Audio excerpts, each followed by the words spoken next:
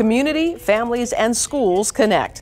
It can't be understated the importance of doing this together. How that teamwork improves the lives of kids every day.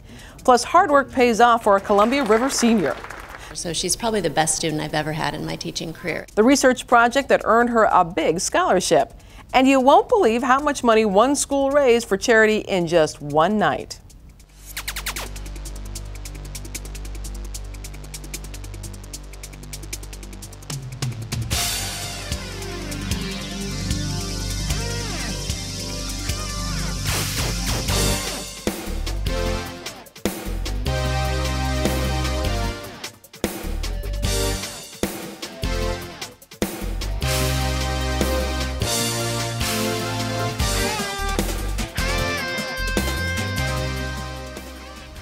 Hello and welcome to In the Know. I'm Helen Raptis.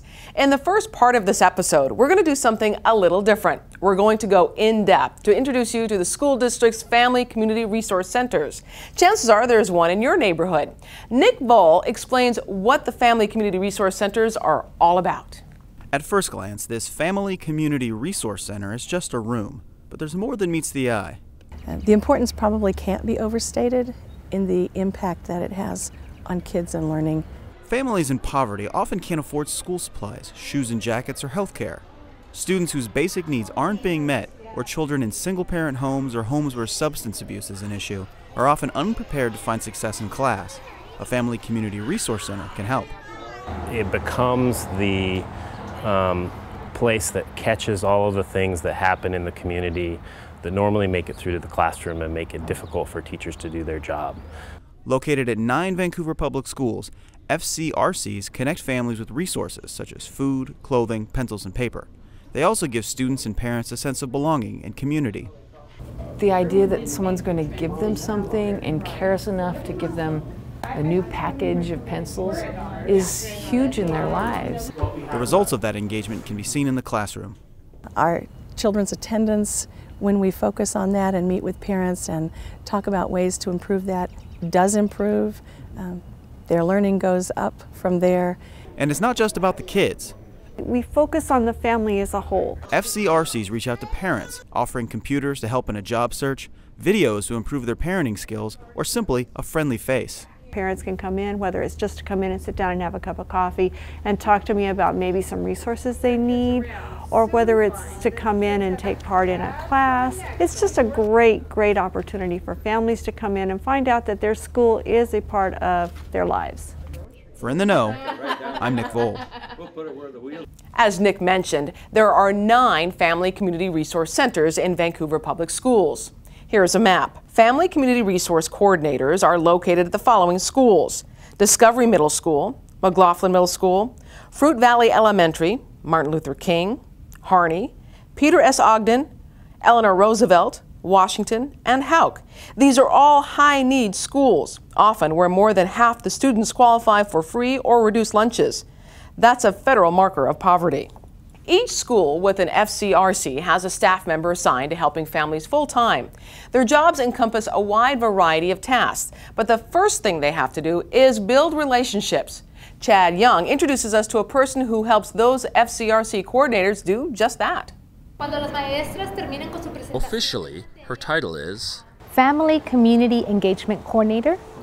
But that doesn't really tell you what Diana Avalos-Leos does every day. And a lot of my work is building relationships. For lack of a better word, she's a go-between for Vancouver Public Schools. One day I may be working with mentoring of group of girls at Vancouver High School. One day could be the work that I was doing today at Roosevelt Elementary School in being the role of an interpreter. Her Hispanic heritage makes her an invaluable resource. For a lot of our parents that, whose first language isn't English, they don't often understand the homework that is sent home in English. So this provides an opportunity for them to understand the material better so that they can work on it with their kids at home. But it goes well beyond simple translation. Diana's main job is to engage parents in the educational process, no matter their native language. So we are helping them with understanding the importance of that homeschool partnership. If we build a strong foundation, not only with the student at kindergarten, but also with the parent. The goal is to create not only lifelong learners, but lifelong partners as well. A major barrier for many non-English speakers and for parents entering their child into school for the first time is trust. That's something Diana works year-round to earn. We are here to help them just by our actions. Because words alone are not enough, but by our actions do we start building that trust. Having her come in with, the knowledge and awareness and, the skills as well as the similar cultural background, I think really helps them feel more comfortable and familiar and welcome. The parents feel that they're completely embraced not by one person, but by us all. To provide children with the best chance possible to succeed, the district is partnering up with other agencies in our community. Oftentimes, that means giving them something their parents can't. For children who aren't covered by health insurance, the Free Clinic of Southwest Washington provides basic care at no cost. At the beginning of the school year, it was vaccinations. And throughout the year, the clinic's free dental van travels from school to school, doing checkups and teaching children how to care for their teeth. These appointments are set through schools and family community resource centers. We collaborate together to figure out what we can bring to the table to make overall the community healthier. And without those partnerships, it wouldn't be done. Barb West tells us it's a two-way street. As FCRC send people her way for treatment, she sends community members the other direction to get other kinds of services. Let's take a closer look at another partner. Preparing children to learn isn't just about hitting the books. When basic needs aren't being met, such as warm clothing, it's difficult for kids to focus on their lessons. But thanks to a massive volunteer effort, more children than ever are now coming to class ready to succeed. Every Tuesday night and Friday morning, the volunteers arrive, sorting through donations, filling orders. Clothing, hygiene, school supplies, toys, books. Everything on the table will soon be in the home of a disadvantaged child. These kids are hurting and I just want to help them. Joni Vilhauer has a passion for children. She's the coordinator for the Vancouver chapter of Northwest Children's Outreach. Working in cooperation with local agencies, she and her team help thousands of families each year. Because we're not giving them fancy or out-of-the-box things, and they aren't asking for that. They're just asking for those basic things that you and I get up in the morning and don't think twice about. It is a true volunteer effort. Nobody, including Joni, gets paid. Their 6,000 square foot office space comes at a rock-bottom discount, and all of the items are either donated or purchased with donated money, which Joni stretches as far as it can go. Notice the volunteers are wearing winter coats indoors. Because I would rather buy diapers than turn on the heat. The volunteers don't seem to mind. In fact, as the organization grows, 250 to 350 orders a week. So too does the number of volunteers. And it's exciting to be able to see a full bag of items going out and knowing some mother is going to open this and maybe has nothing. I love it. And so on a cold Friday morning, these ladies inspect, fold, sort, and box up clothing, finding warmth in each other. And the knowledge that they've improved the life of a child. And there shouldn't be any reason that a child can't have his basic necessities that are necessary for him just to go to school every day. A number of community organizations, including FCRCs, put in orders for their clients, and the volunteers stuff all the items into bags, which are picked up once a week. If you'd like to donate clothing, toys, money, or other items, go to their website. That's northwestchildren'soutreach.org. There are lots of ways for you to get involved in the lives of children. It can be anything: clothes, food, money, and most valuable of all, your time. There are a number of volunteer opportunities for individuals or groups. For example, the Lunch Buddies program, set up by the Vancouver School District Foundation, pairs adult mentors with students for a weekly lunch date. It's fun for grown-ups, and students get a positive role model. To find out about lots of opportunities, just contact the closest Family Community Resource Center.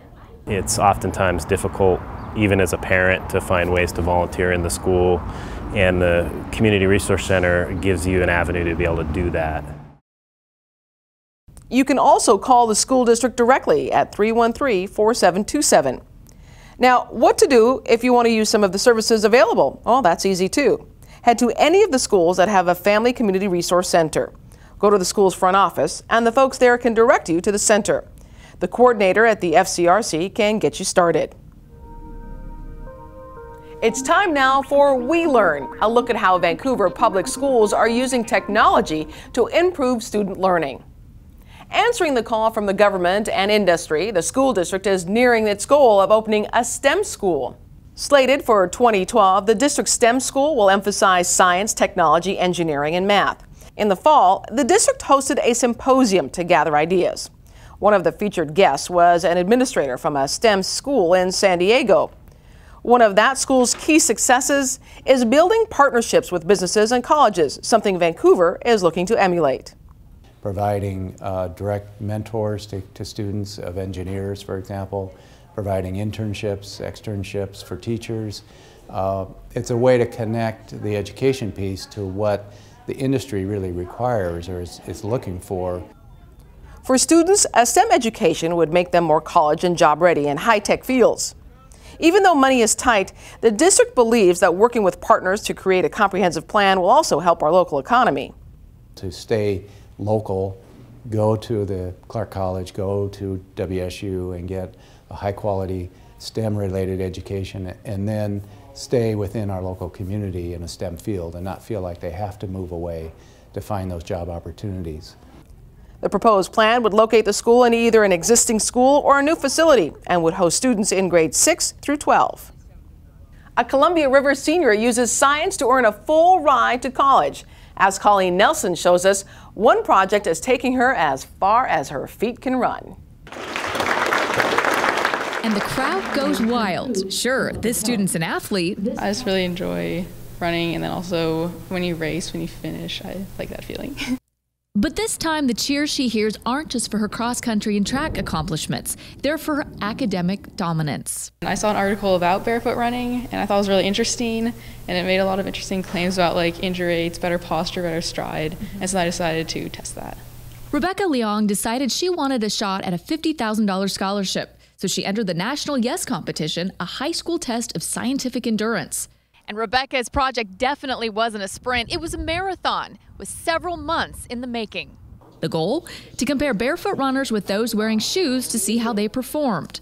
And I did this by taking a group of runners and then following them over like 12 weeks and seeing what kind of injuries they developed. And then based on that, I found that maybe like a lot of the media hype about barefoot running may not necessarily be accurate. Her study didn't just grab the attention of her fellow athletes, it also impressed the Yes competition judges to the tune of first place. Her prize, $50,000 to use toward tuition, room and board, and books at the college of her choice. The teacher who mentored her wasn't surprised. I think one of the main reasons why students go really far in competitions like the Yes competition is that it's different. You know, she was telling me that one of her judges was actually a runner himself, and so he had a real interest in, you know, the results of her experiment. And she can't just help but feel a huge sense of pride. She works so hard. She's one of the hardest working students I've ever had, and she just puts everything into everything that she does. Yeah. Rebecca says she intends to do an even larger study with a greater control of variables. But before that happens, she has some big decisions to make, including which college to attend, Dartmouth or University of Washington, and then wherever her running shoes take her. For In the Know, I'm Colleen Nelson. At the same school board meeting, Vancouver School of Arts and Academics was recognized for receiving a prestigious state honor. VSAA was given a 2010 Washington Achievement Award for overall excellence. Just a handful of elementary, middle, and high schools are honored each year. The Achievement Award measures performance in 7 different categories year after year, which means VSAA is consistently among the top schools in the state. The drama department at Fort Vancouver High School uses a multimedia approach to teach history. Streetcars, couldn't go to the theater or movies anymore. To tell the story of the Diary of Anne Frank, Fort students used audio, video, and other images along with drama to show what it was like for Anne Frank and her family to hide during German occupation in World War II. The actors tell us it was challenging but rewarding. This is an actual person, and to portray someone that was a real person on stage is a completely different experience for me.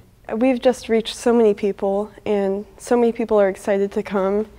and I think it's our best production yet. To enhance the lessons about Anne Frank, Fort sponsored a writing competition at McLaughlin Middle School. A lot of the kids wrote poems, songs, essays, and I was reading them, and they were good. Like, they were talking about things that I never talked about in 7th and 8th grade. The play featured 2 completely different casts who switched off between performances. It's a record-setting night of generosity at the annual Mr. CR pageant. $105,024.61. That's right, more than $100,000 raised for Dornbecker Children's Hospital. 17 Columbia River High School seniors danced, sang, told jokes, and strutted their stuff. The night also included a heartfelt thank you from a parent whose child was treated at Dornbecker's. In the end, Nate Dahlstrom took home the crown. As part of the build-up to the event, the contestants and the rest of the Mr. CR committee took a trip to the hospital to meet patients. Columbia River video production students documented the trip, and you can see their touching video after this episode of In the Know. Speaking of video production students, we're putting a spotlight on their work in a new series called The Young Filmmakers Project. We feature several short films made in class, and we interview a filmmaker or 2 each episode to see what they're learning and how it helps them make their movies. The Young Filmmakers Project airs on Comcast Channel 28 at 10:30 a.m. and 8 p.m. every day. We also want to tell you about a film we've produced. Behind the Curtain, The Crucible is a rare look behind the scenes of a high school play. From casting calls to opening curtain, we followed students and staff at Vancouver School of Arts and Academics as they prepared their version of the Arthur Miller classic, The Crucible. This half-hour documentary airs a number of times each day on channels 27, 28, and 29. Of course, just about everything we bring you on Comcast is also available on our YouTube page. That address is youtube.com/VanSDTV. There's also a link to it from the school district's website. That address is vansd.org. Just click the YouTube button on the top left-hand corner. That's just about it for now. Thanks for watching In the Know. I'm Helen Raptis.